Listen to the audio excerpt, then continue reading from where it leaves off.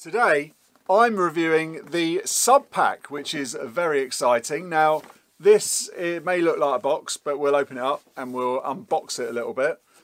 I've already had it out of the box, so that's why I can tell you about it already, but let's just get it back out of the box. You can see, because I wanted to show you how nicely boxed it is. So this is the Subpac. Now if you're wondering what it is, see, look, it's very nice little box container here.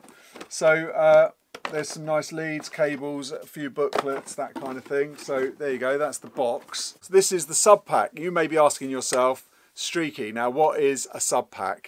Well, a Subpac is, if you've got headphones on, or if you're in a studio where you can't play too loud, or if you're in a studio where you haven't got any bass speakers, then if you want to feel the bass rather than just hear the bass, that's where the Subpac comes in. Now this Subpac is the Subpac number 2. They did have a Subpac number 1. I think don't make that anymore. And that was just a backpack. This one here is also to go on the back of your chair here. So what you have these straps that are on the sides, and there's a strap that goes on the top here, and that straps over the top, and then these can strap round the side. So if I show you that, you can do this with it, or you could, if your chair allowed it, slide it down the back of the chair so you don't see it, and or you can still, with this crafty design that they've done, put it on your back. So you can still do all that, but we won't get into that because it's, you know, it's like putting on a parachute basically.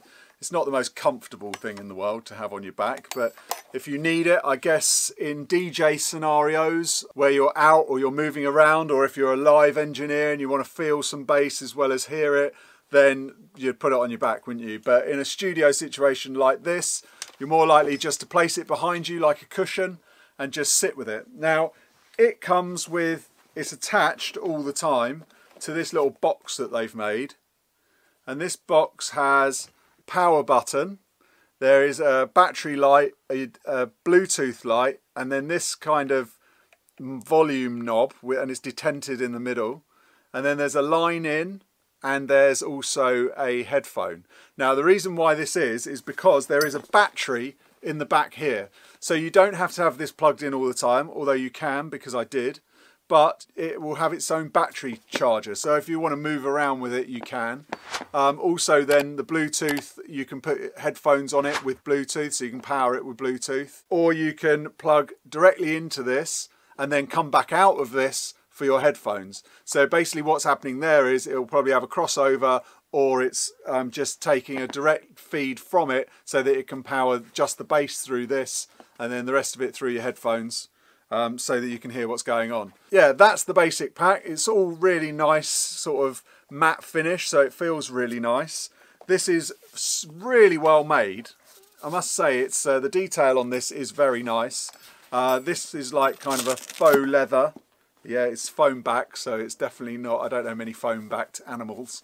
So that's definitely definitely placky, and that's it's kind of soft, but not too soft, and then some nice little cushion sides like a little chair. So you may have seen these around, the little handprint on the back. They seem to, I looked on their website, they've got a lot of people using it in dance music, which obviously is quite important for. And so let's get on. What does it do and how does it feel? Now, when I first put it on, I put it behind me and I had it on full welly, and it was vibrating my lower back where my stomach is, and I was feeling a little bit sick. It was a bit much. If you have it on full blast, you just think, oh my God, it's, you know, especially when the bass is going and it's kicking in, it's just basically vibrating like this, and it just makes you feel a bit sick. But what I did, I turned the intensity knob all the way down and then just worked it up so that I was just tickling it. And the thing that's weird about it is that you do, although the speakers are here and you're listening to the speakers, just by having that slight immersive rumble behind you, it just sort of brings you into the speakers a bit more. It's quite strange because when you bypass it, instead of, you're kind of immersed in the sound, and then when you bypass it, the speakers kind of go there again, sort of disassociated with the speakers, but when you kick it back in, you feel like you're kind of part of the speakers again.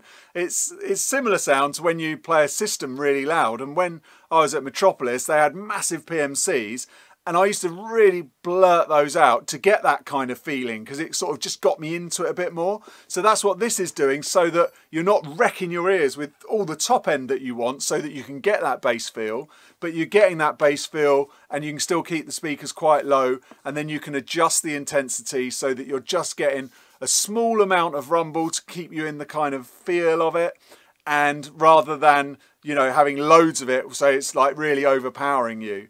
So I don't know how they're making this. It's pretty cool. I like it. It's immersive. It's new. I like that kind of thing. So it definitely gets a thumbs up, or maybe a hands up from me.